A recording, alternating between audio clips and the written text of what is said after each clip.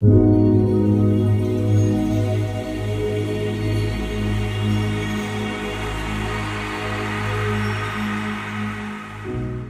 gentleman let me ride in his private jet to go see my mother for a couple hours. And I got to hear him doing deals and how he viewed money and real estate. And I asked him questions about it. And those things I've been using them ever since. When we got to Austin, we only owned one thing, and that was Alexi's house that she bought when she was 25. We own 5 houses outside of the 3 that are on this property, and he helped me get this property. So, without further ado, everybody give a warm welcome to the man, the myth, the legend, my friend, the killer, David Osborn. David, thank you for being here, bro. I Great to be really with you. appreciate you. What a Yes. nice introduction. I should record that and play it to myself every morning. I'd wake up happier every single day. Thanks, Preston. David, can you share with people what it is that you do? Because there's multifacets to it, but what is it that you actually do in the world that makes you all this money and Well, helps you experience the abundance that you do? what do I do? You know, Spiritually, I manifest.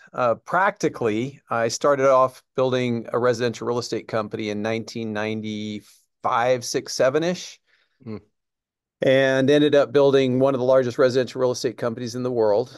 We do a lot of transactions. And then from there, I built an entrepreneurial mastermind called GoBundance.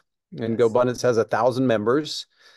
And then from there, I also created a private equity fund that invests in cash flowing assets for our investors. So we've raised quite a bit of money.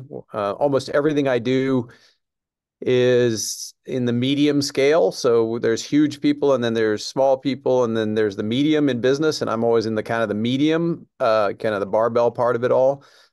And I've just kind of manifested different businesses with a philosophy and a strategy that I've just repeated over and over again. And I could keep repeating it over and over again for a lifetime. I'm just more interested now in more kind of personal transformation. So I've been working on some other things with the last few years of my life. Hell yes. I love that. And what is it that when you look back, right? You're like, oh, I've produced. I mean, from a, not that this matters, but from a scale perspective, you're calling yourself medium. But Right. Well, I compare myself to a pretty high standard. So, yeah, you're like, oh, but I'm medium yeah, compared to yeah. Warren Buffett. Like, you're Yes. not medium in any sense of the word to True, us, true, true, true, true, right? true. So I get it. I'm just saying, like, when I look out there, like, I always try to keep it real. Like, one of my yes, strategies actually and successes for life is to keep it real. Like, I think we are easily diluted. We easily dilute ourselves, and we yeah, easily dilute others. So if you live in this story of like something you're going to do, for instance, people, I see this all the time. I'm going to go start a coaching company. I'm going to have 1,000 clients, and I'm going to buy a house on the beach in Costa Rica.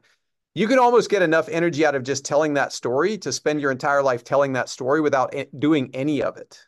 yes, And so that's not keeping it real. And it's okay. There's nothing wrong with that. Actually, it's kind of fun to talk to somebody at a party that tells you all their dreams and the amazing things they're going to do. It's unlikely to come true unless you're willing to sort of do the things necessary to get you there. And I think a lot of times you can just get a high from talking about your visions and your goals. mm, And people validate you because people are very kind. So they're like, that's awesome. Good for you. And that becomes like the circle you live in. What I've always tried to do is kind of be real with myself. Like, I'm not going to build 1,000 coaching companies unless I start making calls and building what I want to build. I'm not going to get that house in Costa Rica.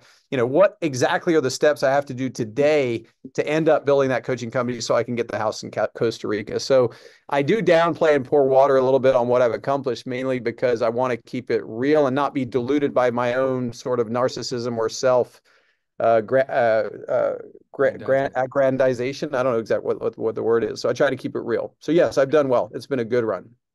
Okay, so I love this on every level, and I would also categorize you as somebody who keeps it real, right? Like you're extremely humble, extremely giving, and as an outsider, insider, I and all our friends can look at you and go, of course, David is rich as fuck because he's so generous. Did the generousness start when you got rich? or No, I was it? was always generous. I always loved giving to people. In fact, I read a study recently, which was really cool, and I don't know where it is. I'll have to go look it up. But it said that if you give a little kid like an M&M, they're thrilled. But if you then tell that kid to take that M&M and give it to somebody else, and they read their facial expressions, they're actually happier. So Mm. they're really happy to receive the candy. Maybe if they didn't get to eat one, they wouldn't be as happy. But if they get to eat one and then they get to give one to another one, you see them going over and knowing they're about to give something good to someone else and seeing the response, they're actually even happier giving. And somewhere in my life, being generous just resonated with me. And I think maybe I just saw so much scarcity and I thought, what if I went the other direction? You just see so many people with fear and tightness and sort of holding back. And I was like, what if I went the other direction? And maybe even in my family life, there was scarcity. My mom was a World War II baby and she, washes out Ziploc baggies. She used to clean tinfoil to reuse the tinfoil. And we till everyone in our family just started throwing it out. We're like, we are not using reused tinfoil. We're drawing the line right there. But that was how she was. She saved and used everything. And maybe that just drove me crazy. But it's somewhere along the lines, being generous resonated with me, and I just followed that resonance. Yep. Okay, so I asked you about money a Yeah, few years ago, and you told me something along the lines of, I asked you, do you save? And you spoke to, and I'm not going to say too much here because I want you to talk about it, the difference between money defenders and money makers, essentially, right, is how I heard it. Can you right. expand on that? Because that fucking blew my mind.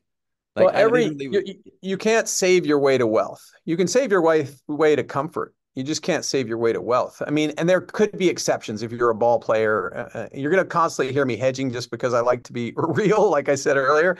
So yes, if you make 10 million a year, you can save all that money and probably be just fine.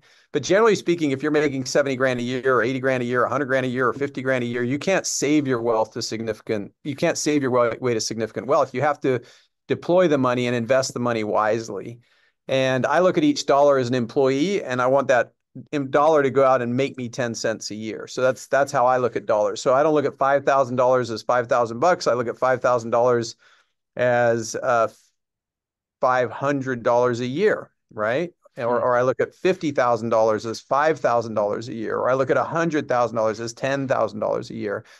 And I wasn't that good at math, so if I got any of those wrong, you guys will know. You can check me on my, but you get the idea. Is like every dollar is an employee, and I want that employee to go to work and find a productive place to work.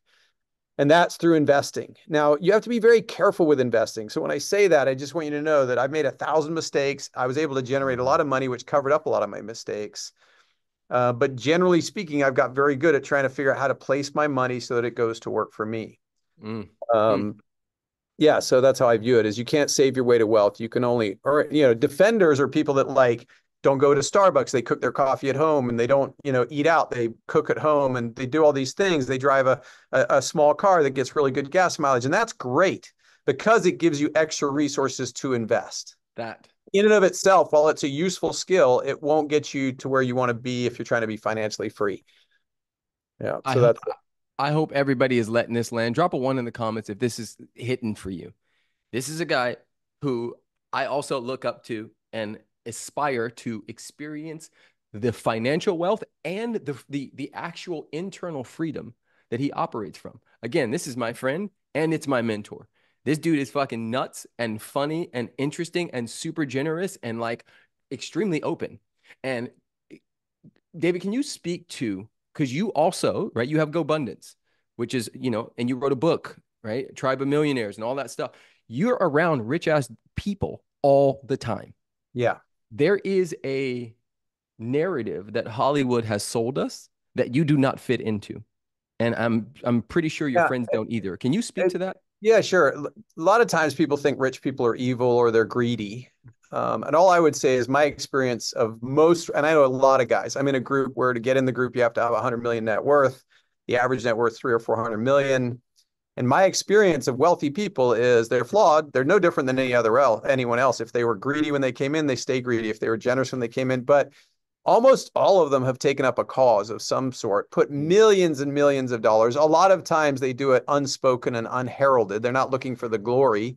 And most of the rich guys I know do a lot with charity. They contribute a lot. Now, they're flawed humans. A lot of times to build a lot of wealth, some people come from some trauma or from some different things. But my experience by and far is that they are extraordinarily generous and they will give you a lot of time. When I was coming up, I would reach out to a lot of wealthy people because I was constantly looking for role models, people that I wanted to be like. And I would reach out to them and ask for their time. And they generally say no. They might ignore me 5 or 6 times. But if I just kept persisting, then I would generally get an opportunity to have lunch with them. And that's what I used to do. I'd say, hey, what would I have to do to earn lunch with you? Hey, I'm just pinging you again. I'd just love to take you to coffee. Hey, I'm just, and then at that lunch, I would sit down and I would ask them questions. And the first 5 or 6 questions would be ego-based questions to make them feel good, which would be, tell me about, who you are, how you got here, what made you successful. And then the second part would be whatever I was interested in. Are they good investors? Are they good at real estate? Whatever, what are they good at private equity? And that would be specific to where I was trying to go. And then I would try to adopt their traits. So if a guy said, I'm very hardworking, I'll be like, okay, well, that's pretty much a given, but maybe I can be hardworking. And then they would almost always have a charity. So in my discovery of their journey and what got them to where they were, Habitat for Humanity was one, Dell Children's Hospital was another, their church, wherever it was, there was a lot of money being contributed to different causes.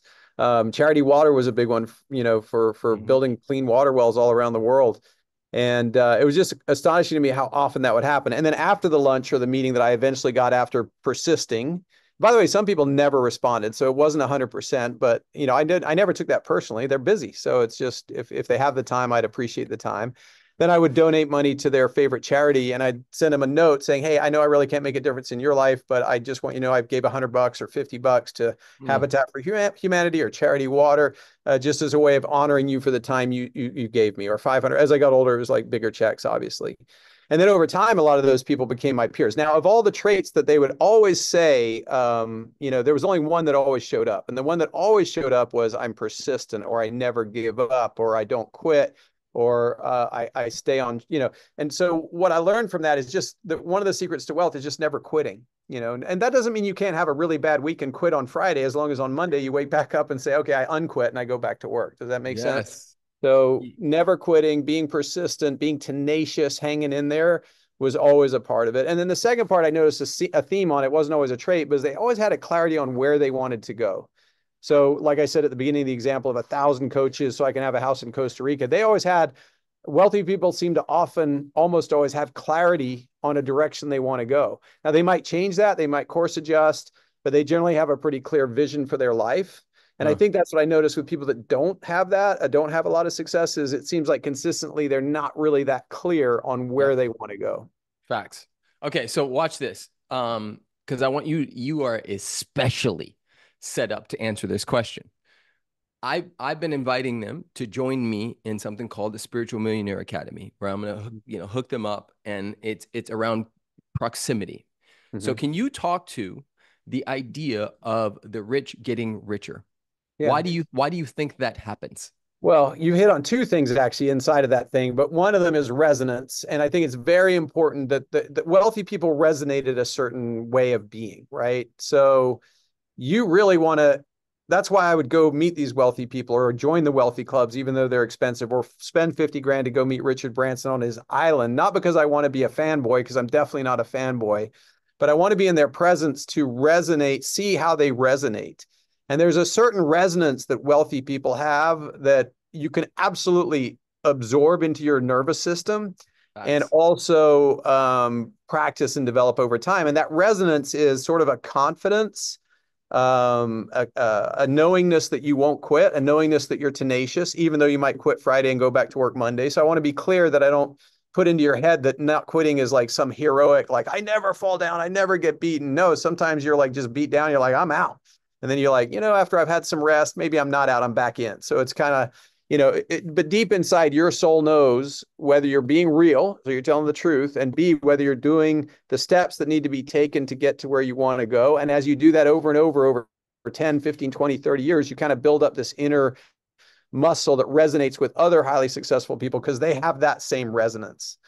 Um, so it's really important that you learn to resonate your frequency with that of wealth and with that of people that do what it takes to be wealth. Like right now, I'm resonating with you. And if you're picking up some what I'm offering, I'm not bragging. I have the wealth resonance because I developed it over 20 years, Yes. 30 years, longer actually, of just really making sure I do what I say and I say what I mean, just keeping my integrity in Mm. alignment with my goals and my vision. And that's a muscle you have to develop. And I didn't have it at first. I was a procrastinator. I was a C student. But once I chose a path, I just built that over time. And the best way for me to learn that was to hang out with other highly successful people.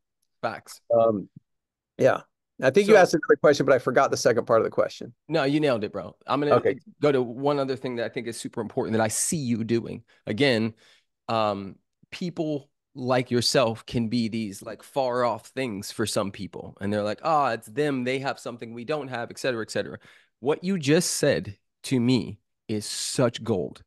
And how I interpret it is you shorten the gap between what you say and who the fuck you actually are and how you show up. So if you say I'm gonna do this, you shorten the gap, Mm-hmm. right? Some people talk till the cows come home, but the gap is over here. Mm-hmm. Mm-hmm. Mm-hmm. Yeah. Watch this. David and I work out together, right? You guys see these guns? You see these guns, right? There we go. Oh, yours are looking good, man. You've been working out, I see. I'm getting it. I'm getting it. Who do you think is stronger, me or David? Put it in the comments. Put a P or a D. Who do you think is stronger? I like somebody up there pointed at themselves. That's the right answer. Yes, yes, it is. Fuck you guys for putting him because he actually is stronger than me. And You, I think, right? And what are you, you kind David? of set it up for me, by the way, just so you know, True. that was a setup. It was a layup. Sure, but we could see your muscles, bro. Like, so we work out together.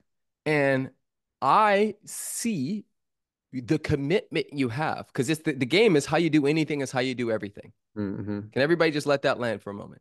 How you Yeah. do anything is how you do everything. Mm-hmm. Now, this is a person who has millions and millions and millions and could just walk away and not do fucking anything ever for the rest of his life. And yet, out of a commitment to his family, to his community, to the people he still supports, he takes care of himself. What are you, 57? 57. Yeah. 57 years old. Yeah. This dude's stronger than me. He's not on a bunch of drugs. He's not shooting himself up. He's No just, testosterone, bro, no T. Not yet. I'm not saying no forever, but not yet. correct, right? But that's the beauty. That's what I want them to see and understand. We go to work out. This guy stays consistent. He shortens the gap. He says, I'm going this way. I'm going this way. Hmm. I Yeah, yeah, yeah. absolutely love that. That was a skill that I had to develop. I want to be clear. Like I had a procrastination gene when I was younger, and it's important for people to understand that all of these things are just skills. And if Mm. you start, like I got my son who's 7 in golf, and he's going to be a great golfer. He's going to be a way better golfer than me at 12, and he's lucky that I'm his dad because that's what he's going to get as a gift. But and my dad couldn't afford to do that. We didn't have that option. But it's just consistency and steadiness and applying an application to things you love. And that's the way, and then never quitting. And if you just choose something and you apply yourself and you never quit, that's the pathway. It's not like an easy think and grow. It's not like magic fairy dust. It's just that consistency towards your goal. And then Yes. being willing to make mistakes, being willing to put yourself out there, forgiving yourself for making mistakes, accepting the mistakes, knowing that's part of the journey. Um, that's the simple means of getting to where you go. And it took me 30 years or more to get to where I'm at. And it definitely has been, I felt the alignment from my more fuzzy, this is what you say and this is what you do, to bringing that into overlap Mm. to where like it's pretty good now. Like I might have an 80% overlap of what I say and what I do. But when I Yes. started, it might have been 5% or 1%, and that's called your concentricity, like how much you line up with what you say and what you do. Mm. And that's really the game, is to align that concentricity up to get what you say and what you do in alignment, because then the universe takes you seriously, but more importantly, you take yourself seriously because you Facts. know that you're going to do what you say. And by the way, again, the reason I mentioned forgiveness is you have to forgive yourself constantly. It doesn't matter if you fail. It just matters if you don't get back up and try again. If you say, I'm going to the gym this week, and you don't go once, that's fine. But just be aware of it, be conscious of it, and either choose to not go to the gym and say, I don't go to the gym, then you're in alignment, or say, I'm going to go do the gym and do it. That's the secret, Mm. because the more you are serious to yourself, if you speak the word and the word becomes true, if you do what you say, you become a stronger person. And that's my whole journey, my whole life, is aligning my word with my actions.